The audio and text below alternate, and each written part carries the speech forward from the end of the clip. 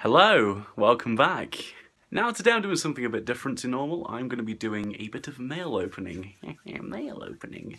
Envelopes. So every year my dad sends me something from CAFOD. It's a charity thing. It is a gift that he pays for, which then goes from this country to a country, a third world country, and then the family receives this gift, and I am sent the card of, and it has a picture of what it is and the family that it got sent to. I think it's a family. It probably isn't even the family. It's probably just a generic picture, but it's still a really cool cause. And if you want to give money to CAFOD, then I'm going to put the phone number in the description below because it's a great cause and you should go and do that.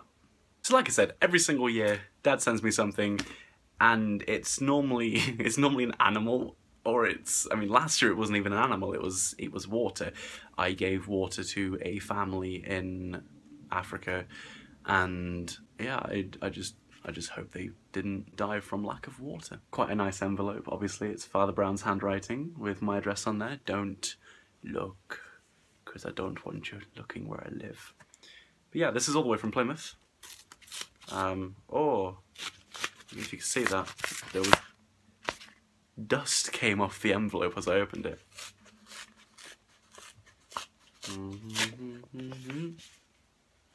Aha! The moment of truth. What have I got this year? A special Christmas gift. It's so cute. Little Jesus. Jesus is black in this. I'm not saying there's anything wrong with a black Jesus, but yeah. Coloured Jesus. Coloured everything. And the pig. Look at the pig and the sheep. Such a wonderful thing. No! Look at this. We have 4 goats. They are a hope for my family. Previously, during the very bad months, we used to go hungry, but now we have been blessed with enough food. Abiba, Ethiopia. Abiba and her family live in southern Ethiopia, an area plagued by severe droughts. In the past, the family has had to rely on handouts, but thanks to support from CAFOD, go and donate, wonderful cause, Abida and her husband can provide for their family all year round. With CAFOD's help, she was originally given 2 goats, but the nanny goat recently gave birth to 2 kids. Goats are the perfect livestock for many families living in rural areas. They are relatively easy to look after and can provide up to 12 pints of nutritious milk a week. As Abida has discovered, they breed quickly, and when her herd has grown a little more, Abida hopes to sell a few goats so she can buy an oxen to farm her land, because the goats aren't good enough, so she wants an oxen. The goat that gives. Not only can a goat provide a family with 12 pints of milk a week, which they can drink or sell, it will also produce free fertiliser that can be used to help grow crops. Ah, to Dan, Merry Christmas, lots of love. God bless, Dad. See you soon. Yeah, I'm going to be seeing Father Brown soon. And there's my goat.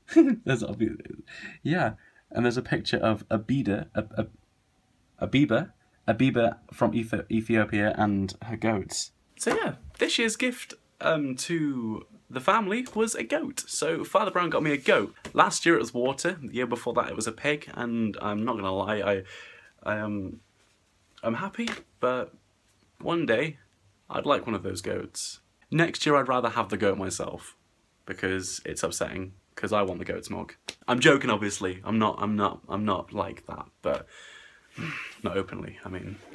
Like I said, CAFOD's a great cause, so if you want to donate money or give something like this to someone, the animal donation thing, the phone number's going to be in the description below with the website details, so you can go and follow that up and do that. But it's a great cause, and I'm very supportive of charities that do stuff like that, because regardless of how much we actually see take place in that country, it's still a good cause, and to think that you are contributing to the welfare of a family who is struggling is a nice thought. So yeah, see you soon. This has been the Posh White Kid.